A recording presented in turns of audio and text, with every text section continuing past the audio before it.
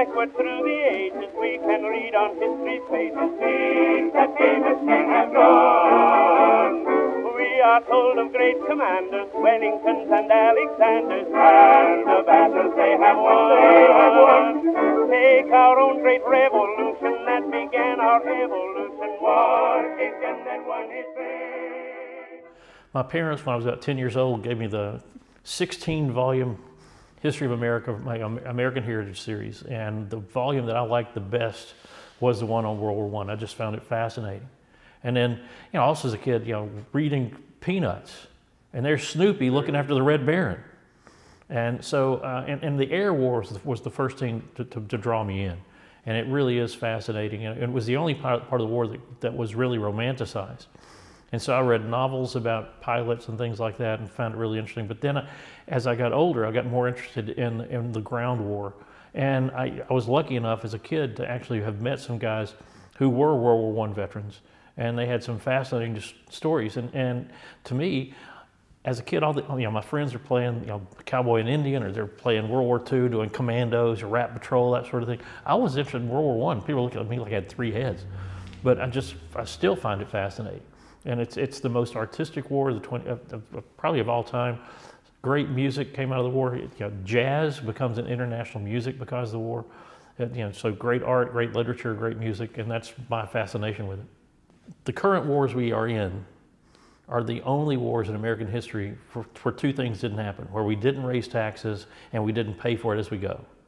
World War I, we're going to pay as we go. And so we had war bond drives, we had war saving stamps, people could do other things as well. If they couldn't afford to buy a war bond, they could make bandages, they could save food, they could give barley, wheat, things like that would go to relief for the soldiers. So we wanted everybody to be committed. Even if you're not in uniform, you have a service to pay for your country. So you have this sense of uber patriotism that takes place, but it was sincere. And people who did not abide by the line were called slackers. And the way the term is used today, people don't understand the gravity of that term. If you're called a slacker, you're essentially being told that you're unpatriotic, that you're anti-American, not un-American, anti-American. And it's in World War I where we don't want to have hyphenated American. We want 100% Americanism. I'm not a German American, I'm not an Irish American, I'm not this, that, I'm an American. And it's World War I where they start playing the national anthem at football games, at baseball games, before movies. The way I do it with my students is that we are completely surrounded by the remnants of World War I. I mean, you're clean shaven. And people didn't go clean shaven for World War I. If you look at pictures, they've got these crazy beards and all this stuff, but you can't get a tight seal on a gas mask if you're not clean shaven. And so you probably used a safety razor. And the thing is, think about using a cutthroat razor and an artillery piece goes off. Well, the Camp brothers of Ohio invented the safety razor in the 1870s. Nobody bought it. In 1903, they sold the copyright for their safety razor for $1 to King Gillette. And so we know Gillette today. People wear t-shirts, jockey shorts, that's World War I. People wear wristwatches instead of pocket watches, that's World War I. The insignia that soldiers wear in the field is cloth. That's World War I because they were using brass insignia. And so you've got your 2 collar discs here, they're brass, and you can see right there the brass insignia. Well, if a light goes off and that's going to be reflected, all you got to do is aim in the center. And so we now have cloth insignia. And it goes on and on and on. And so people are affected by World War I on a daily basis that they don't even realize today. I wanted this part to be like going from the propaganda and all of the image and the posters to the reality, what it'd be like going down into a dugout. Oh, it's amazing. So this was originally the garage, and then it became room for my junk, and all the room under the house became room for my stuff. But it's every one of these groups, and that's one of the big thrills I've had about collecting. All these uniform groups are somebody's. All but about 2 or 3 of these uniform groups are identified to whose they were. My hobby, what I've done since I was 9 years old, is collect military stuff. And in particular, I've about since 1982 collected World War I stuff, Doughboy stuff, and I love the olive drab, love the smell of mothballs. It's exciting to see one man's stuff spread out and displayed, and that's what these different items are, is one person's stuff.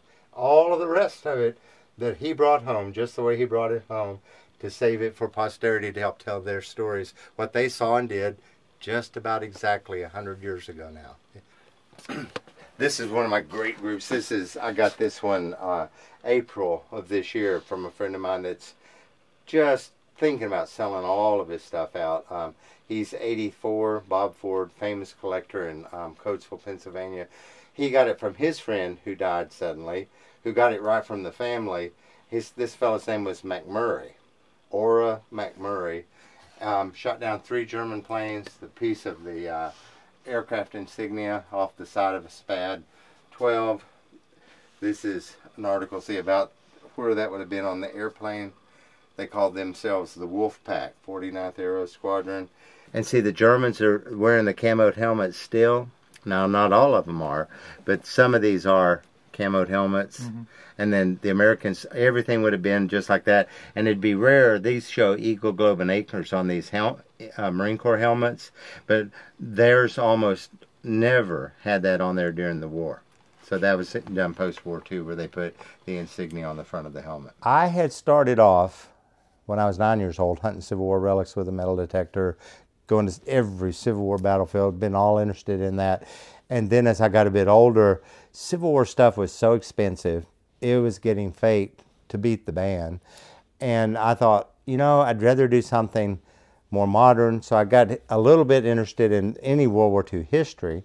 But then as I'd run across World War I stuff, what I loved about it, it was some of the Civil War period values, the family, the friends, the connectedness those guys were having going overseas in France in World War I, but with modern weapons.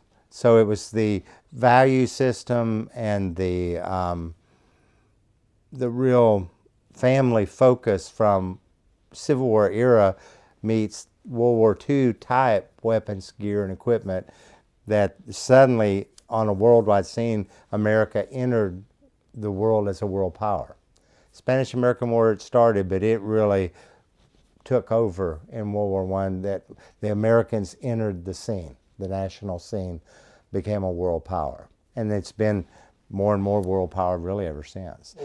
I had, my grandfather, I've got his helmet that was made into a lamp of all things, so it's just a helmet shell, and a German pickle Aubrey brought home as a souvenir, and of all things, a hand grenade, Mark I hand grenade. Your grandfather was a veteran? My grandfather fought 54th Infantry, 6th Division, and they call him Sightseeing 6th. It was interesting, in World War I there was a hierarchy among the veterans. The guys that got overseas ranked way above the guys that didn't get overseas. And if you got overseas, the combat units, regular Army ranked over National Guard, ranked over National Army draftees. But by the latter part of the war, everybody was all mixed together anyway. But there was always still, I was there. I was over there in World War I. And Granddaddy he lost all of the hair from his knees down with mustard gas exposure, and the hair never grew back. So he had advanced trench foot complications, and then the mustard exposure from being exposed to gas in World War I. Well, when I was growing up, I still had my elders refer to it as World's War I, the war to end all wars. And here we are now at that century mark, talking about the Armistice Day of 1918, which I had relatives who, you know, that was very dear to them, and they felt that was one of the most important days of their early life, was the end of the Great War, because many of them had relatives or husbands or brothers. And so here we are 100 years from that day, and we still have a touch to it because we knew people who knew people.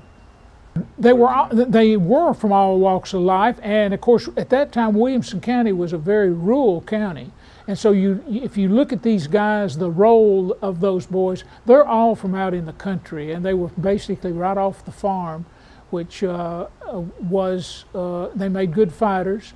There were some town folks that you'll see in that list. I mean, we had Dr. Nolan, who was a doctor here in town, Dr. Cliff, who went off to war, and then of course we had probably the leader of it all was Captain Tom Henderson, who was a lawyer here and was a captain of Company D of the 114th Field Artillery in Tennessee.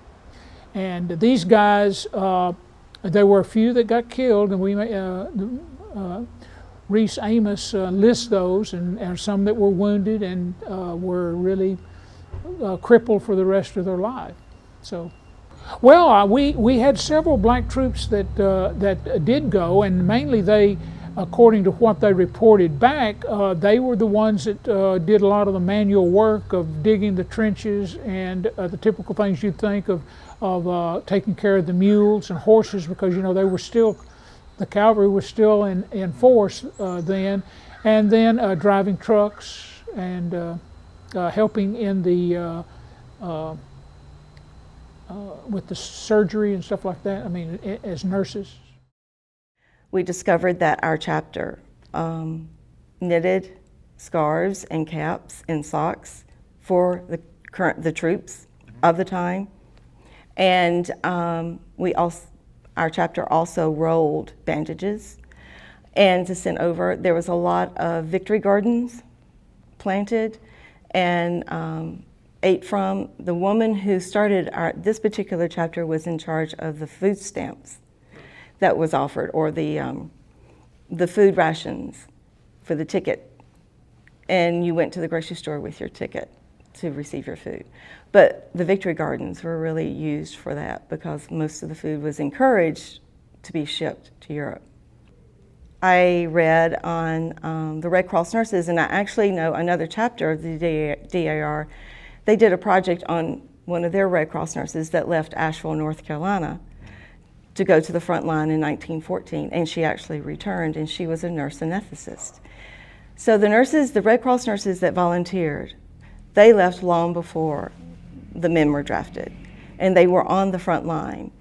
And as brutal as the war was, they saw many, many casualties and death, and they had to address a lot of serious wounded. And there was a company, small company at the time from Wisconsin, that had developed a product that was developed from wood pulp and cotton. And the nurses, it was the most absorbent bandage the nurses had ever used. And they realized that it could be beneficial for their own hygiene. And so they took advantage of those bandages on the front line during the war.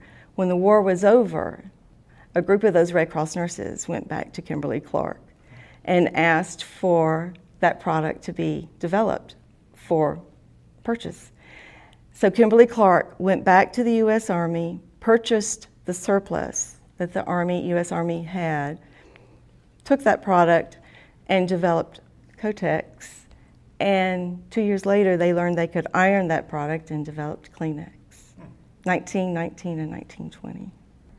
In my eyes, it changed life. It changed life. As I was speaking earlier to you, our whole the way we communicate with each other changed, because when the men came home, they had just served a year with 14 other countries, men from 14 other countries.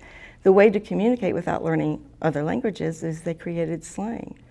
We use so much of that slang, and we have no idea where it came from. And there are times I might want to throw out a slang word that I know the root of it, and I can't, because of what it really represents, which I think is so interesting, because now I'm in the habit of Googling slang words, because I don't know that I necessarily want to use it because of its true origin. 1/3 of the American population in 1917 is of German extraction. And the largest population of Germans in America is just up the road from us in Cincinnati.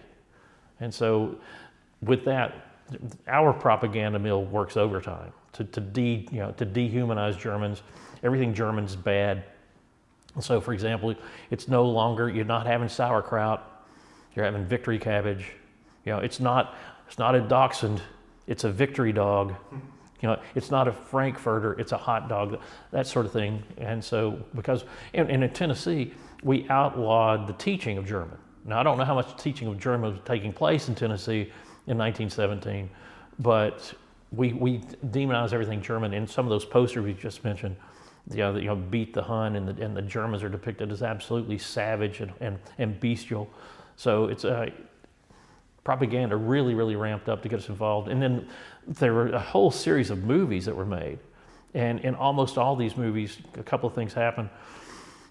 One is that the Kaiser is depicted as being just absolutely lecherous. And in a couple of these films, the Kaiser is depicted essentially as a rapist. And so we have people, that a variety of different actresses, like Mary Pickford, and a couple of different films that she's in.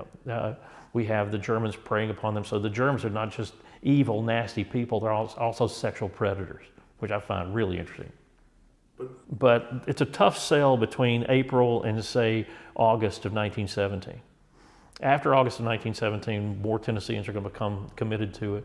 And it's interesting that the first American wounded in World War I is actually a Tennessean, a guy from Fentress County, from Martha, Washington. His name is George Ashburn, and he was on that first contingent of Americans. Only one contingent of Americans made it to Europe in 1917. It was the 1st Marine Division and a motley crew of different amalgamated units. And George Ashburn was wounded on September 29th, 1917, a year before the guys in the 30th Division, do their thing. But so it takes a while. But once George Ashburn's wounded and other things like that happen, then we're committed. Here's this guy from Tennessee who got wounded. His name is being plastered across the news across the entire United States, if not the world. Now we literally have blood in the game. And so I would argue that after Ashburn's wounding, we're committed. These guys, like I said, they already knew each other. There was unit cohesion that you didn't have anywhere else. There's this book that I'm working on. The British, these guys fight under British command, because when Pershing wants to keep the American Expeditionary Forces autonomous, and in order to do that, he has to give up divisions. So he gives up the 92nd and the 93rd, all black units, and there were some people from Williamson County, black people who were in the 93rd. So, and they fight for the French, and those will be the most highly decorated units, American units, the entire war.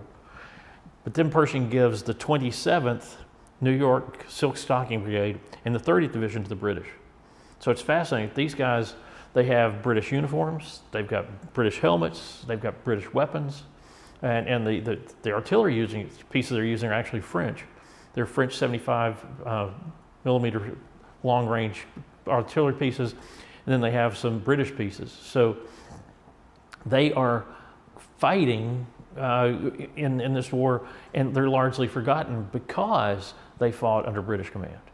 And probably the most important battle that they are involved in is one of the last of the war, the Battle of Montfaucon, and that's Falcon Mountain.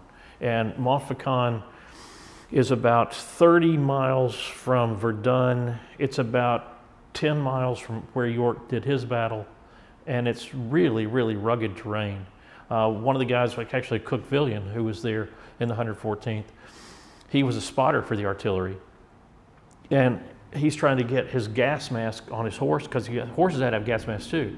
And so during the Battle of Montfaucon, he's trying to get the gas mask on the horse, and the horse bit the end of his thumb off. And then a German shell comes and just blows the horse all to pieces. And so these guys saw some really brutal, horrible stuff. But like I say, the British, they considered these guys essentially a PALS unit. And a PALS unit in the British Army, these were folks that knew each other, that had things in common, that they had a long history with each other. And so as a result, these guys are looking out for each other, and the 30th Division did not take nearly the same kind of casualty rates as some of the other American divisions did, because this is literally my friend from down the road, or this is the person I work with, or I went to school with this person. So I think that's one of the things that's really fascinating about these guys in the 114th, is how much history they already had with each other, and that continued after the wars as well. So African Americans in Williamson County and throughout the state, they wanted to prove their worth, and they were hoping that if they fought, if they served in the war, that they get some of their civil liberties back, that they would, like saying, get their right to vote.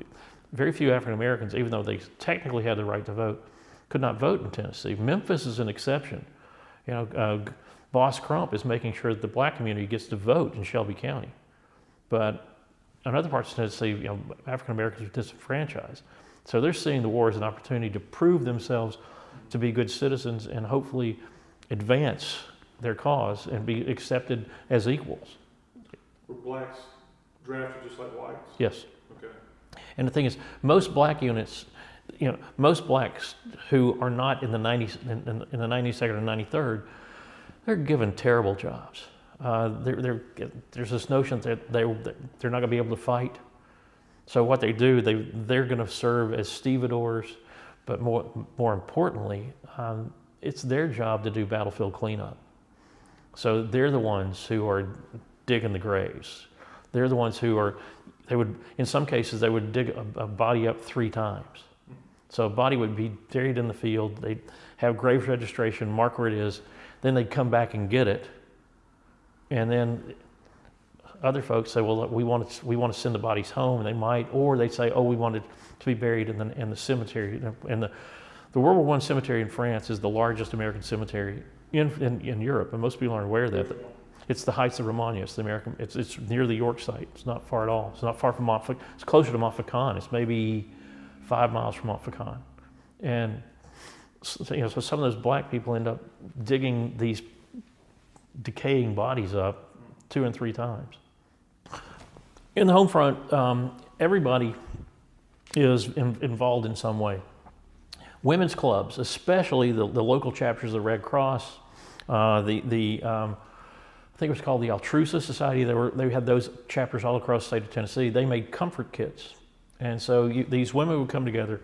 And what was interesting, in some of the counties, it was socially stratified, so that you don't have upper class and lower class people mixing.